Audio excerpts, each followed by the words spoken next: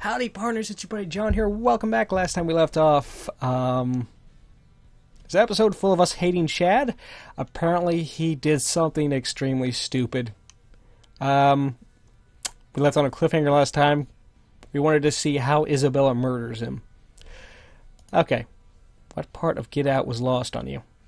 I pulled back from the door just in time to see... Time for Chad to come brushing past me. Not one frickin' word. Not one word. Okay. As I hear the front door slam, I find myself unsure what to do now. Whether I should go to Isabella or let her have her privacy. It's okay, Max. I heard him talking to you. Just come in here. Her voice is muffled and strained when she calls out to me. As I enter the room, I can see it's because she's face down in her pillow. Now I feel sad. Oh, close the door, would you? I close the door behind me as I head over and sit on the bed near Isabella's feet. So, how much did you hear? Pretty much the whole thing, I think. I woke up when you shrieked at him. Could have woken the dead, Isabella? Did he try to cheat on you? No, not that I was expecting. What? Not that I was... No, that I was expecting. He's a football star. He can get as much play as he wants. I guess that's really the problem. He wanted to eat his cake and have it too. He told me he'd asked another woman to go out with us. That's creepy. Isabella makes sarcastic air quotes around us. I'm guessing he didn't exactly ask her about her opinion first. That's some balls on that dude, for sure. Unbelievable. Oh, please, like the idea is not running through your head right now. Sure, now that she said it. Yeah, not before, though. Not that I'll admit it to her. Either way. No, it really is unbelievable. It's, well, like you said... frickin' boys.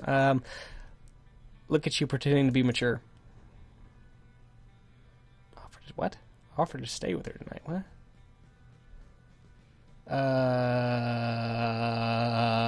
Don't know what you meant. Bash on Chad. That seems... like the wrong way to go, but this just sounds weird. I don't know what they mean by stay. Okay, I don't want to seem creepy, but look, do you need some company for a bit? That seemed pretty rough. I can go grab some snacks or something, just, hang out.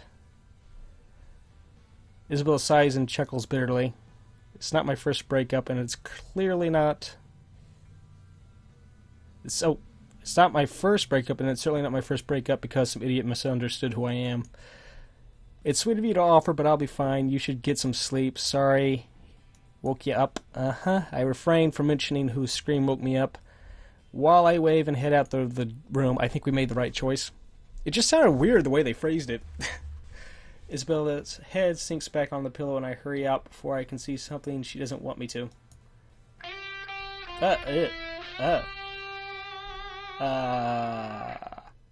You're drooling a bit. I didn't want to see that. I head back to my own room and try to get back to sleep. Hopefully Isabella will be okay. Hopefully. Okay. Now last time I went through and I tried to get everything here set up. I think I'm getting close here. We might actually be able to hit the right amount of organized and rational before we hit spring break. I hope we hit it.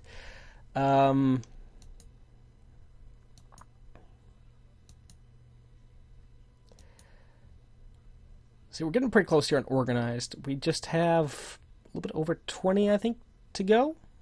Under 20, actually. We have about 15 left on rational.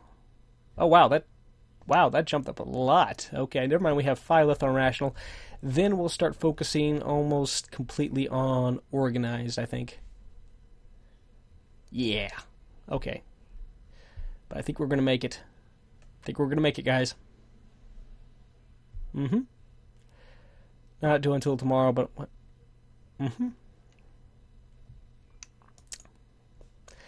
Great day at work. Okay, new event. Everyone's covered in green today. Heck, everything is except me, but that's okay. Oh, St. Patrick's Day.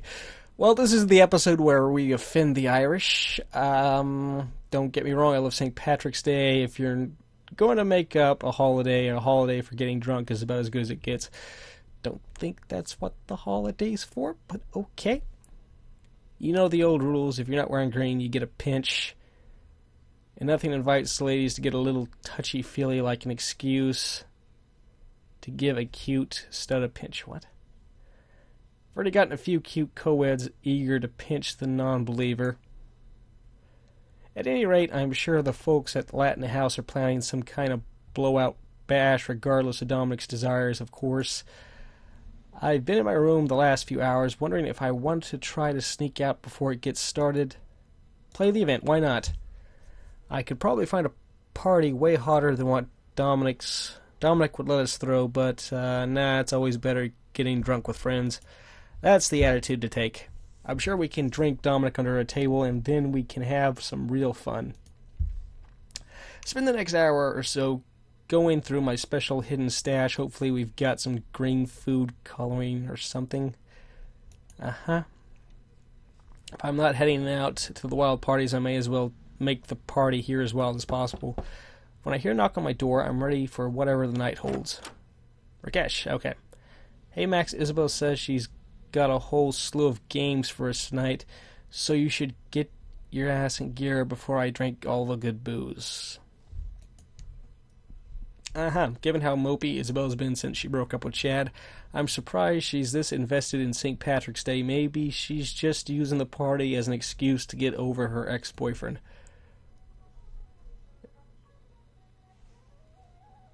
Wait, let me turn up the sound real quick. What is that in the background?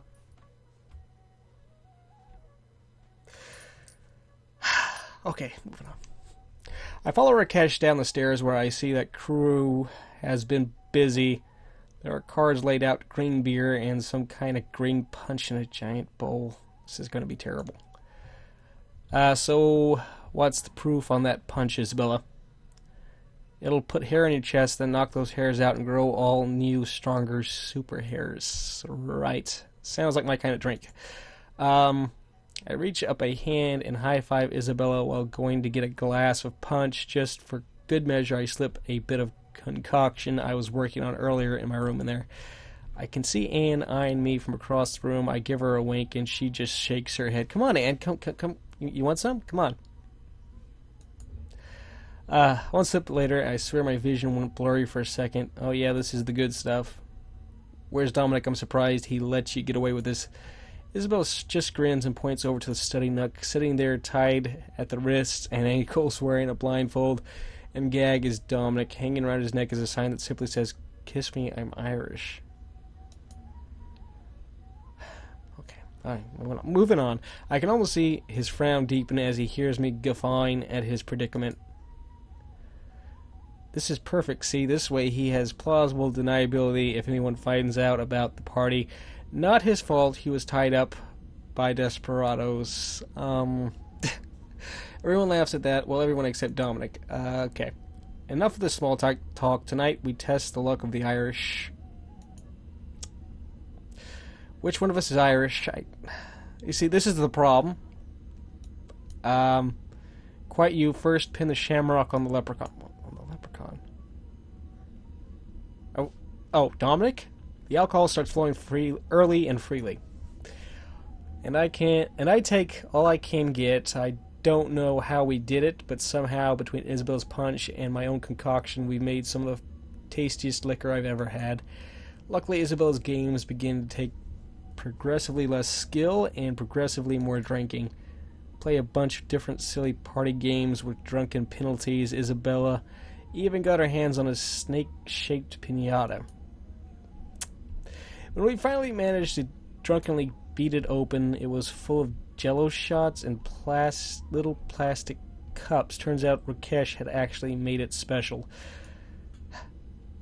Finally, after a while, we're all sitting on the floor around the study nook. Dominic continued struggling to get out of his bindings as we started playing a simple game of truth or dare. Okay, I choose Sally. Okay, dare. Last time something like this happened, we had a very awkward moment. Let's not let this happen again. Let out the loudest boat you can. That's gross, Rakesh. Too bad. You have chosen to be daring. Sally takes a drink of the punch, weaving in a place a little before taking a deep breath and letting out the smallest burp any of us have heard. Everyone laughs as Sally turns bright red. Okay. I can't just slurp on command. Shut up. Whatever, it's my turn now. Sally turns toward me with a wicked look in her eyes. Oh no. Where is this going? Okay, Max, truth or dare? I don't want either, or alright, dare. Alright, dare. Okay, I dare you to...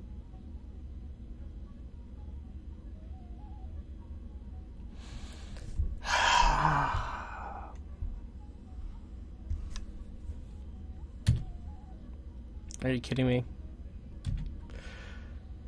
It's, yeah. Oh, okay. Anne covers her eyes as I sigh and turn around. I notice she's peeking through her fingers. Oh, you like the show, Anne, huh? Well, I hope everybody does. It's just awkward. Okay. Okay. Maybe I milk it a bit, but I've always been the type to put on a show. Finally, thank you. Happy? All right, nice one, Max. Your turn now. Okay, I choose Isabella. We continue around the circle like that for another few hours. In the morning, I wake up in my own bed feeling like death is trying out a new drum solo behind my sinuses. I can only vaguely remember making my way back upstairs, but everything feels fuzzy. I head downstairs towards the kitchen for a bit of water, only to find everyone else standing at the bottom of the stairs. I go down to them and look in the same direction, and my jaw hits the floor. Don't tell me we never... Oh, we never untied. Sitting in a chair in the study, silently fuming, Dominic waits to be untied. Not it. Luckily, when it was all over, Rakesh lost the rock, paper, scissors contest. The rest of us were well on our way to Isabella's cafe for some morning coffee before Dominic finally got set free. Well, guys, that seems like a good place to call it. Thank you for watching. If you enjoyed, feel free to click like and subscribe. Very much appreciated. It really helps me out. We're getting there, I think. So yeah. Oh, new event. We'll do this next time, guys. Thanks for watching. Bye.